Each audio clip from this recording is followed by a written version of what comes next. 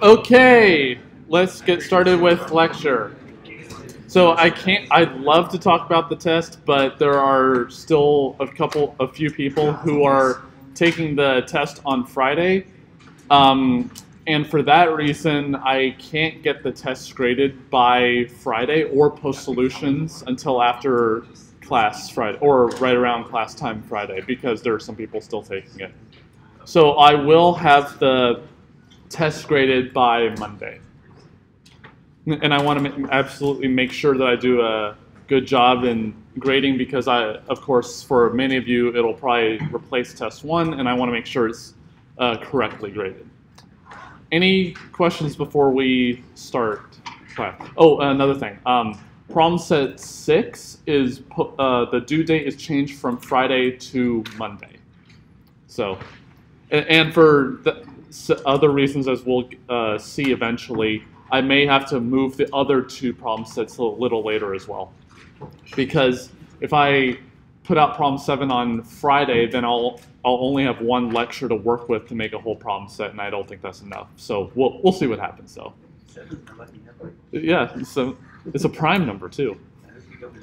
It's the only prime number that's less than a. Oh no, that's not right. There's a special.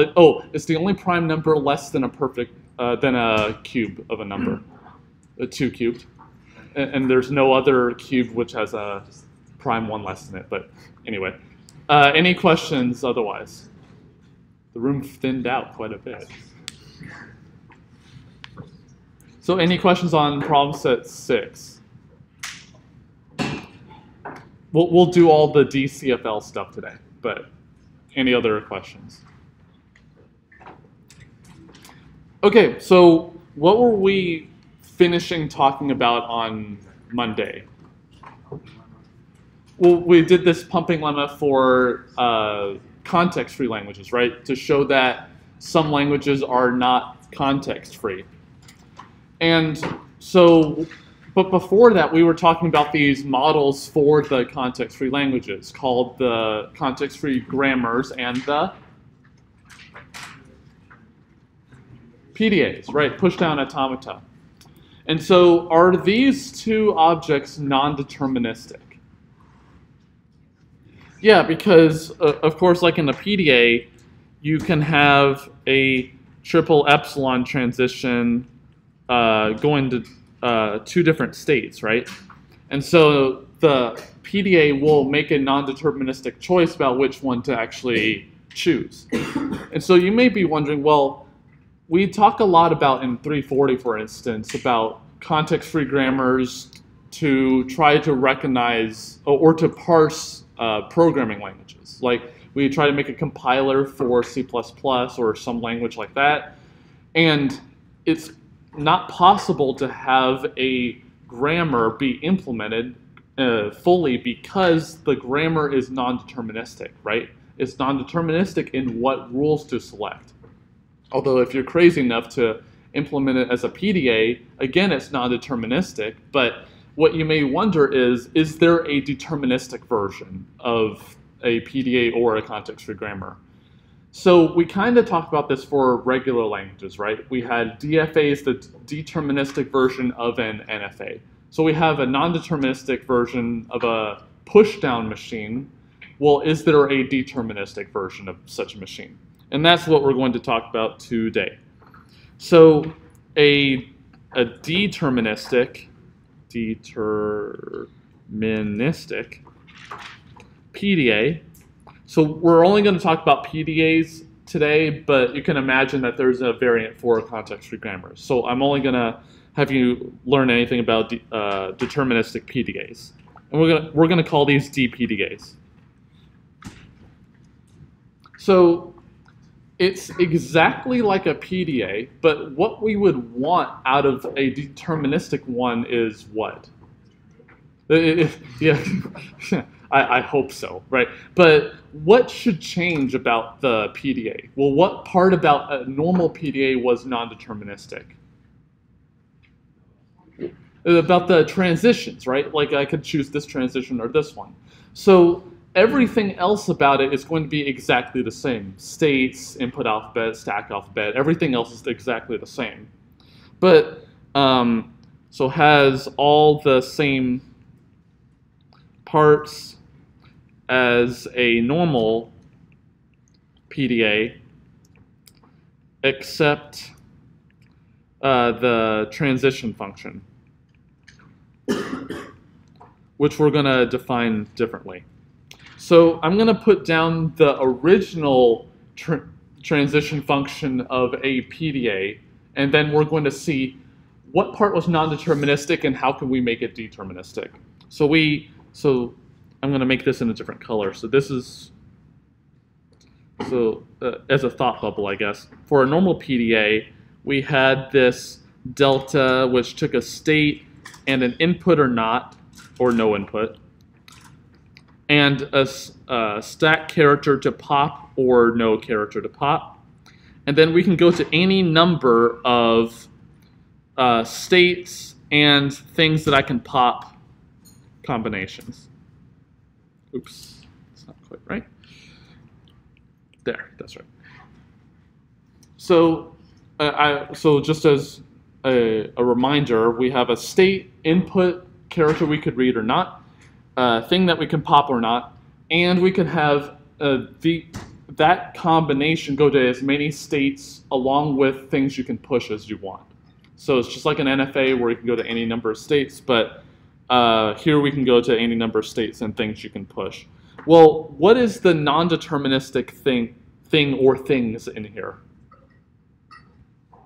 The power set, right? Because this says that you could have 2 or more choices you can make, or in fact 0 choices you can make. Okay? Well, what else is, actually that's it. So that's actually the only thing that's non-deterministic here. Well, let's see, suppose that we tried this instead. So we have the same left side, but we just take away the power set on the transition. So we have this instead. Okay? Well, is this enough?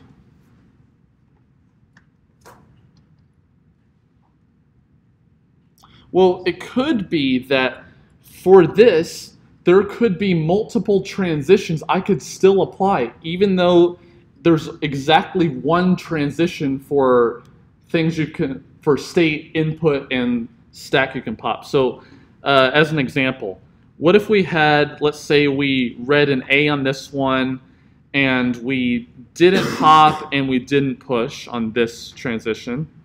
But here, let's see. And let's suppose that this is not the start state. And then here we have an A and an actual character to pop, and let's say nothing to push either. It could be conceivable I could apply both of these transitions, right? Because if an A is on top of the stack, then the input is no issue with that, but the stack has an issue where I could apply the first transition and I just don't pop anything, and the second one where I actually do pop the character. So that's actually not deterministic quite yet. So what we want is we want this behavior to not be there, right? So if I take any character you can read along with any character you can pop, then there's exactly one transition you can possibly do. So you can't have a duplicate version of a transition because we have these epsilon transitions for when you can pop and push. So what we're going to guarantee is this. So along with for any state, so we're going to guarantee this for every state. Let's see. So any character that you can read at all, so like an actual character you can read, not just epsilon, but we'll deal with that, and anything that you could actually pop off the stack. So, and then we'll deal with epsilon for the stack in a little bit. Well, what are the possible transitions according to these? Well, either I could, well, I'm always going to be in state Q. Well, either I could read A or not, or I could pop X or not. So how many combinations in total are there? So I could read and pop, read and no pop, no read, pop, and no read, no pop. How many combinations is that? 4. So we have 4 situations to deal with. So we can have something that corresponds to Q actually reading A and actually popping X, or we could have B and Q not read and actually do the pop, still in Q, actually read but no pop. I said them in a different order, but they're the same 4. Or I can do neither of them. Right? Those are the 4 possible transitions that I could do if I'm in this particular situation where I'm in this state, I have this thing to read, and this thing is on the stack. So if I just had a normal PDA and I tried to make it deterministic, I could have all 4 of these type of transitions out and I could apply any one of them. So what are we going to guarantee here in a DPDA?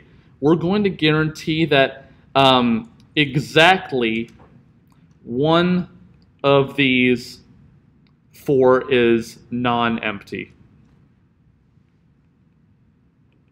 Okay, so so that effectively removes the rule, the 2 transitions above, because I have both of those possibilities as transitions there. But in a DPDA, I have to have exactly one of the 2. Okay. Well, let's see. Does this right here prohibit, if I just pick one of them, say the QAX one, I pick one of them and I say you're the non-empty one, but that transition goes to 2 different states. Does this right here prohibit that? Well, right here it doesn't, but up here we fixed it because the output of the transition function has exactly one thing, right? So some member of Q cross then sigma union epsilon. So there, right here, this guarantees that exactly one possible transition. And so that's what the transition function itself guarantees, but the additional restriction says of all the possibilities that could exist, exactly one of them could ever be taken. Okay, so we can do an example, but the key here is that there's exactly one transition to do. So the transition function says there's at most one transition you can do, and down here it says there is exactly one because exactly one of the 4 is non-empty. You can only apply one of these 4. Okay, and from up here there's only one state you can go to from there. Does that make sense? Okay, so let's actually do an example. Who remembers the 0 to the n, 1 to the n PDA that we made? So what was the basic idea on how we made that PDA?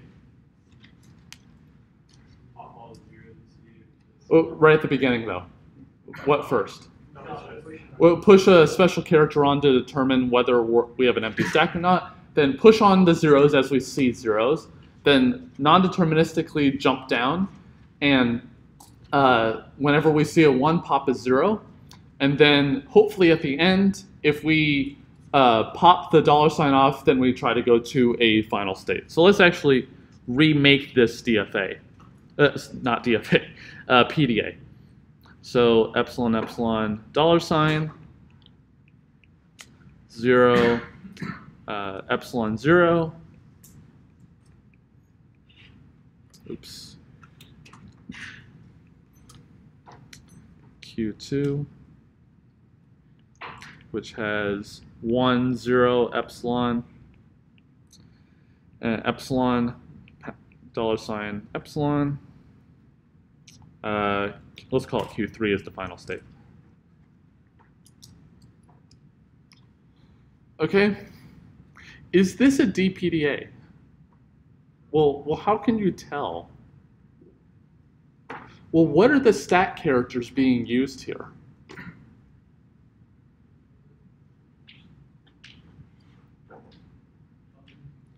Well, it's the 0 and the $, right? So let's actually keep track of that.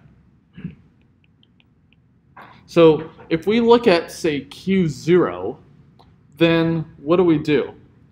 Well, I see an epsilon epsilon here, but the way that you handle these in a DPDA is you fix them to some input symbol. So you think that they correspond to some input symbol even though they don't. So you can think of this as saying, for example, 0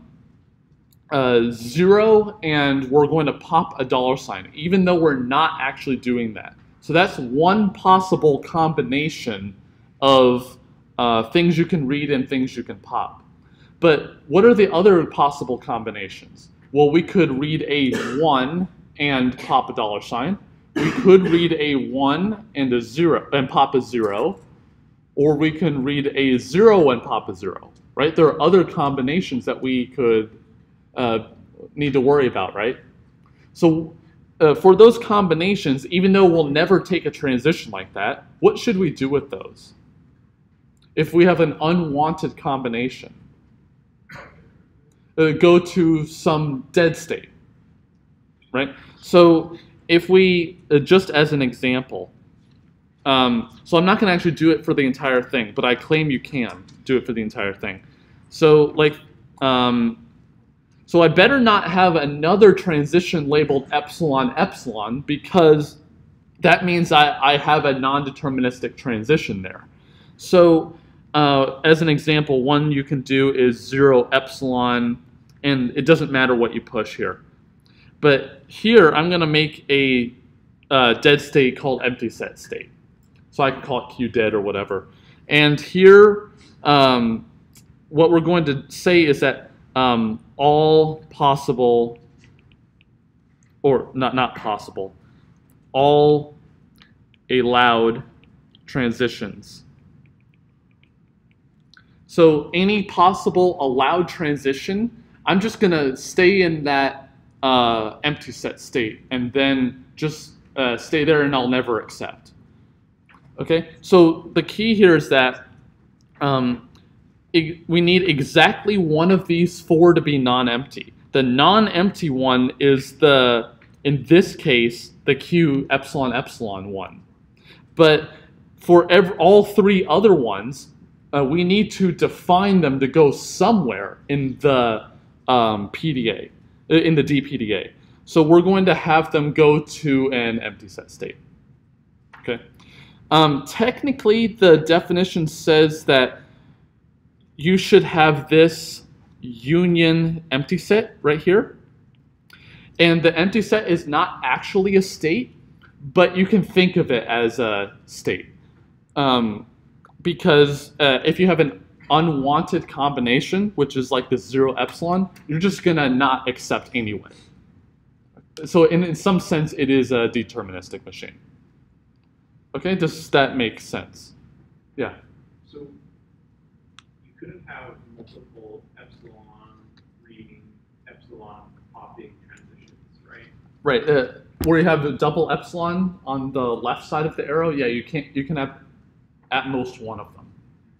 Yeah, because if you have 2, then that would say that the one that's non-empty has 2 members, and you can't do that. Other questions? Yeah. Well, I think that deterministic behavior isn't having more than one of those. I feel like you could still read 2 different things and depending on what it's on. But here I'm fixing the input character and I'm fixing the stack character. So if the character A really is the next character to be read and X is really the top of the stack, then any one of those 4 I could execute. All 4 of them are possible transitions. Remember, I don't have to read and I don't have to pop. So all 4 of these are possible, which is why we say exactly one of them we're going to force to be possible.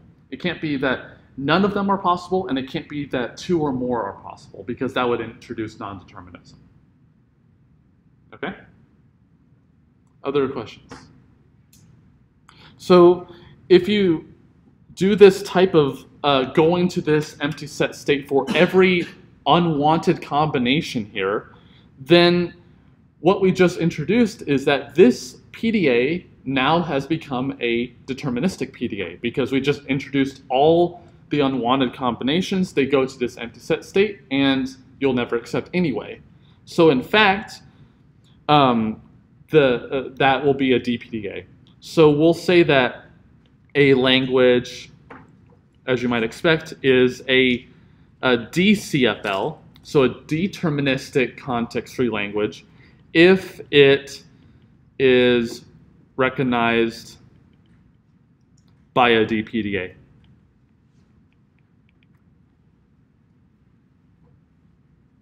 Yeah? Why didn't you need a transition to the empty set state? Because I need to have all the possible other combinations other than, say, this is the one that we considered. All the other ones need to be defined to go to empty set, because I can have exactly one combination for every input character and stack character. There can only be at most one transition. So I need to define it to go somewhere, and so we're defining it to go to a state that is empty. And you just happen to choose the 0, epsilon, and $. Yeah, yeah. So it's kind of confusing, I admit, where you have an epsilon, but that we're going to imagine corresponds to some character and stack character, even though we're not actually reading and we're not actually popping. So we're going to fix it to say, for example, the read is 0 and the pop is $. But it's not actually going to do that. So then we're going to say all the other combinations that you could apply there go to empty set. Can you explain why an epsilon to $, is apparently the same as epsilon to hash? Great question. So so I'll just put it down here. So if we have a transition like this, so why is this effectively the same transition as this, as in your example? Yeah. It's just a special character. It's just a character, but that doesn't imply that they're the same transition or not. Well, look at the transition function itself. It says that if you know the state, the thing that you're going to read and the thing that you're going to pop, then after that you know what state and what thing you're going to push. So the things that determine whether or not you can apply the transition at all are what you can read and what you can pop. The thing you push is just after the transition effect. It has nothing to do whether you can apply the transition, which makes sense because there shouldn't be any restriction as to what you can push on the stack, but there is on what you can pop. Yeah? So should we change the definition of the DPDA to include the concept? We did, yeah. So I put it here. In the state, like, So I kind of said it earlier. This is just a visual representation. It's not like there's an actual state called empty set that you go to, but it's just saying in effect we're going to a state that looks like this.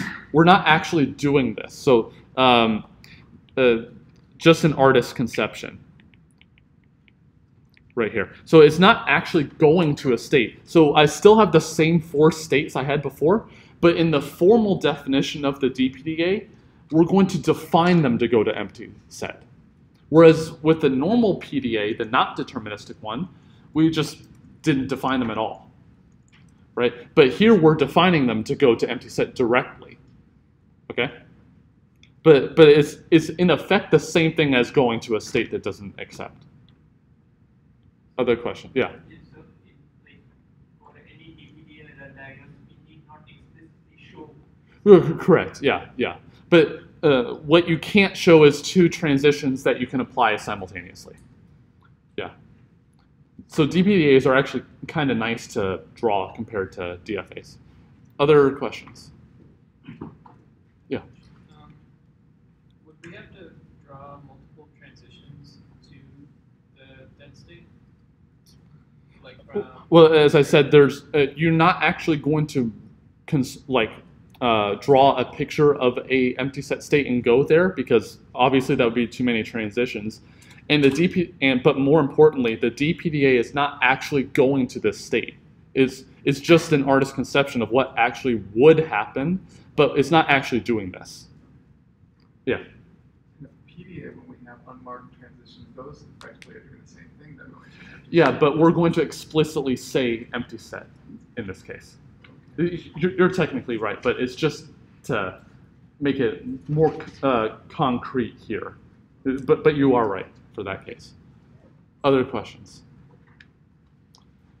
Okay, so suppose that we did this construction where we looked at this PDA and then we defined all these other transitions to be defined to be empty set. So what can I say about 0 to the n, 1 to the n? Well, let's look at this for a second. Is this actually a DPDA if I actually do this? Do I have two transitions I can apply simultaneously? Well, the only ones that could be an issue are these two, right? Because the last two have different stack characters, so they cannot be in conflict. So the only ones that could be in conflict are these two, right? But remember, the double epsilon or epsilon in either one, you can think of as being applied to a specific character even though we're not actually reading. So I say, well, think of this epsilon as a 1, and that fixes it. Okay? So, but it's not actually reading a 1 here. Okay? So for every combination, well, think about it. If you have a 0 on the input, there's exactly one transition you can do. And if you have a 1 on the input, well, we define that to be the epsilon epsilon 1 to be the non-empty one. Okay, so there's exactly one transition I can apply for any combination of input or things I can pop. Okay? Yeah. I mean, are you saying we have to change that to a 1? No, we're not changing it to a 1. We're assigning it in our minds to be the combination that corresponds to one epsilon, 1 or a specific character. We're defining that to be this transition in that one case. I mean, Q1 has a transition to a 0 epsilon and an epsilon epsilon. Right. It seems to violate you've got two. Well, we'll consider the two combinations. So you can have a 0 on the input and a 0 on the stack, 0 on the input, $ on the stack. You can have 1 on input, 0, $1, right? Those are the 4 possible combinations because there are 2 characters in the input and 2 characters on the stack alphabet, correct? There are 4 combinations. So we're going to say, well, if we look at this 0, 0, we need to assign one of the 4 possibilities to be non-empty, right? Because that's the definition of the transition. So I'm going to say, well, I'm going to define this to be the third case right here. So I'm going to say that set is non-empty for that combination. Okay? I can ask it all for hours. Okay. But I'm just looking at every combination and assigning it one of the 4 possibilities. And that's all I'm doing. Yeah. So you're looking at the first 2 on the left-hand side, and you're not considering the 0 on the top or the epsilon on the bottom? Yeah, but remember, it's the things I read and pop that matter whether I can do the transition. The push has nothing to do with it. Yeah. So in a regular DFA, you've got to have a transition out of each state for Yeah. each character in the alphabet. Mm-hmm. Is that analogous to what's happening here? It is, but we have this weird situation with epsilons. But the main idea is we have exactly one transition to apply at any given point. Not all of the transitions, we need to have only one. We have exactly one, yes. Yeah, so there's exactly one transition you can do at any point. Yeah. I'm still a little confused on the whole thinking of that epsilon as Why did you have to choose the bottom? Because I can apply any one of these 4 possible transitions.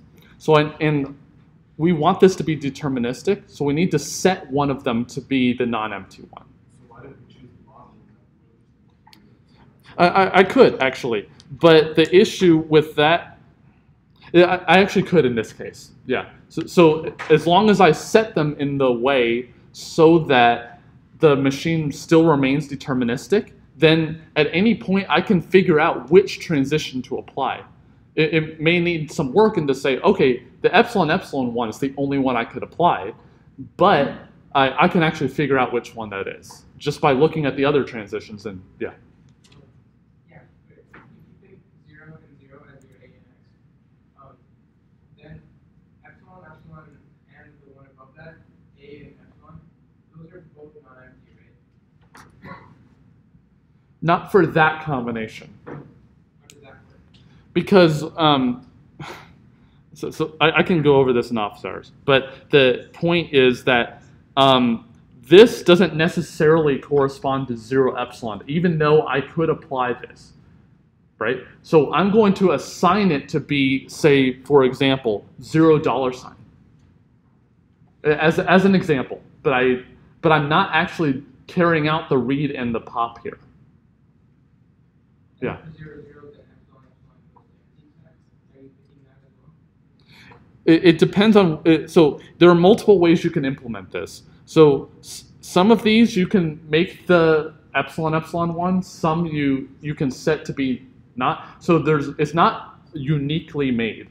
So exactly one of them is not empty. That's the entire point. Other questions? Yeah. I'm still having a little bit of trouble. If we were trying to trace the execution of this machine, and we get an input, so you chose that bottom epsilon, or the middle epsilon to be 1. What happens if we find a different character? Well, there's no other character in the input alphabet because we define it to be 0, 1. So there's no other thing that we could see.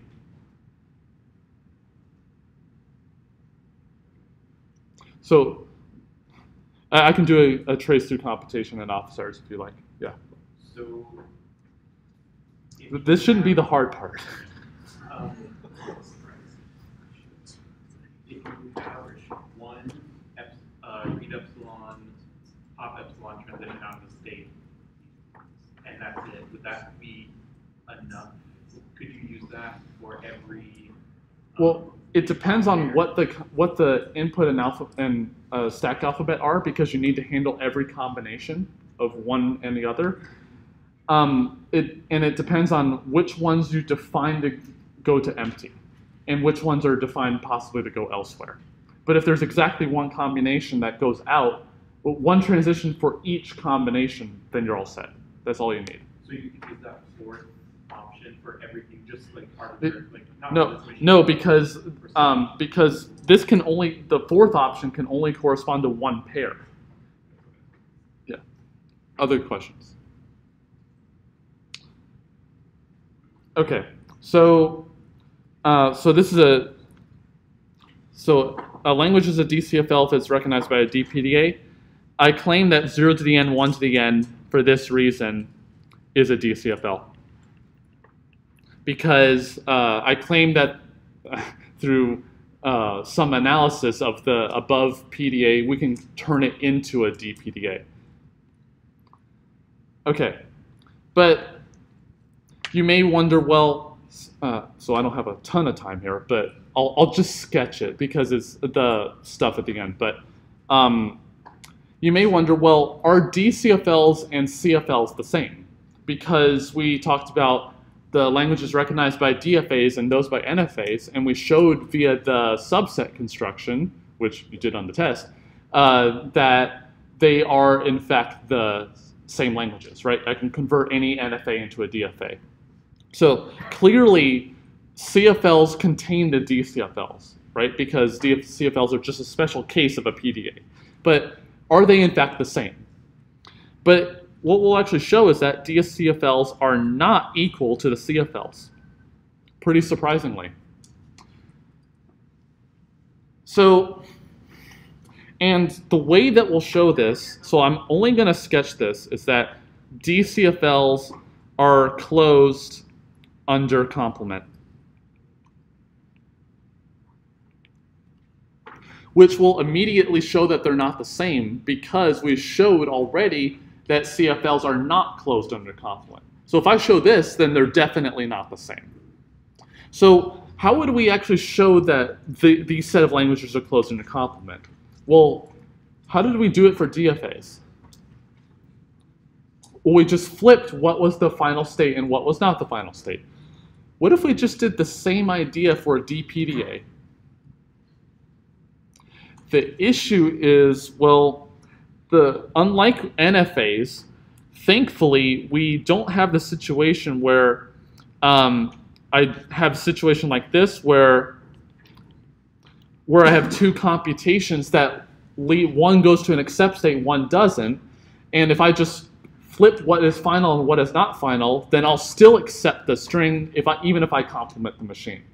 So we avoid this issue because it's a deterministic machine now. So that's fine. But the issue here is if I flip what is final and not final, I might not accept the string because I might not read the whole string. How would I fail to read the whole string, even though I have a transition I can apply at every point? But there's always a transition to find for any pair. The issue is, what if I pop an empty stack? There's nothing that prevents me from popping an empty stack, right? So how do we fix that issue? So first off, we want to make sure that the DPDA reads the entire string, okay? Because if I'm going to be flipping the states, I want it in this other computation possibly to read the entire string because I want it to accept in the non-final state. So if the original machine took it to a non-final state, a particular string, then and it didn't read the whole input, then I might have an issue if I flip what is final and not final. So I want to guarantee the machine reads the entire input. Okay, so how do I do that? So how do we modify a DPDA to always read the entire input? So I'm only going to sketch this. So how would we do this? Well, what we could do is say, like the PDA that we just talked about, we can push on a special character at the beginning, and then at any point we're at some random state, and we say, oh, we see this special character on top. What should we do? Well, if we see this special character on top, I'm trying to pop an empty stack at this point, which means I should go to the empty set state, or define it to go to empty set. So if this is the DPDA, we are going to push on a $, and we're going to insist that $, not be used elsewhere in the DPDA, originally the DPDA. And then for any state over here, if we see a $, on top of the stack, that means we're going to try to pop, we define it to go to empty set. So define this to go to empty set if attempt to pop stack with $, on top. Which makes sense, right? So we're trying to avoid the situation where we pop a stack. The original machine would stop in the non-final state if when attempting to Yeah. But this machine would stop at a final state because if we were to pop a non-final state, right? No, the empty set is not a final state. Sorry, not a final state. Well, without doing this. Well, it's just I can't guarantee the input will be entirely read. Because I may pop an empty stack. I can't guarantee that. So here we're guaranteeing that because if we try to do a bad thing, pop an empty stack, we're just going to say, yeah, we're going to finish in this empty set state just by reading the entire rest of the input. And then if we succeed otherwise, that means we've read the entire input. So that must mean that this construction tells us the DPDA reads the entire input.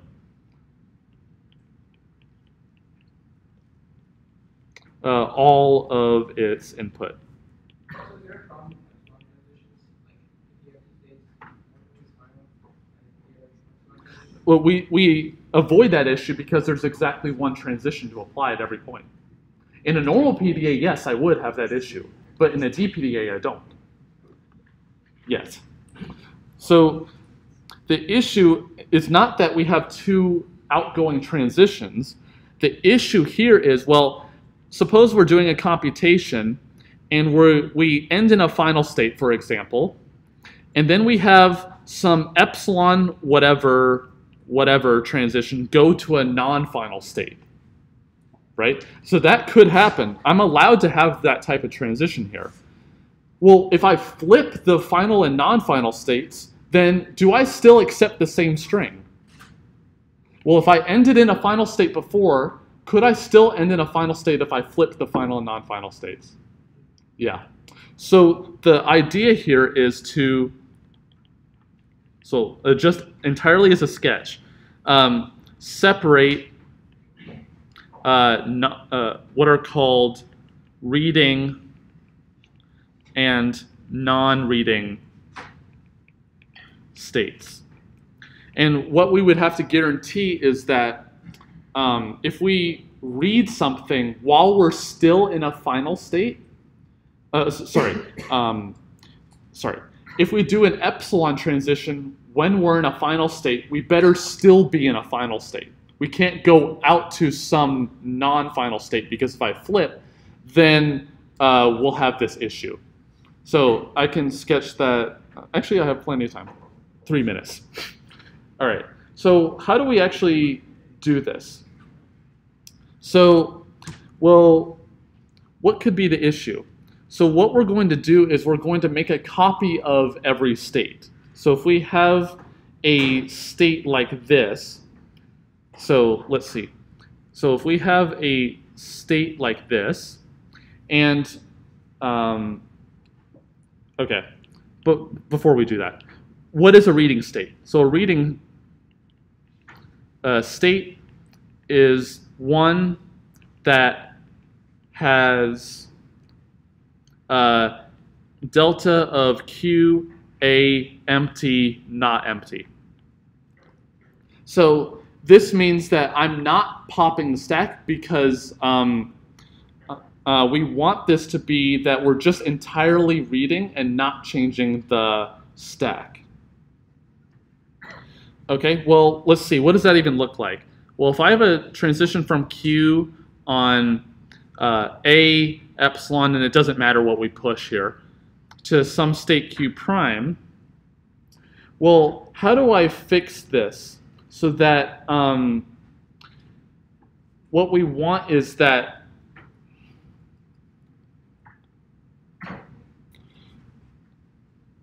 let's see, what is the thing that we want here?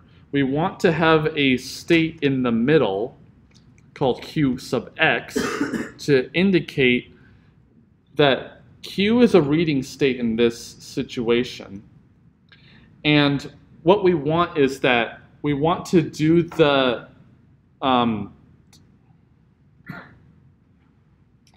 okay, actually we do need to give a name to the thing that we pop in this case.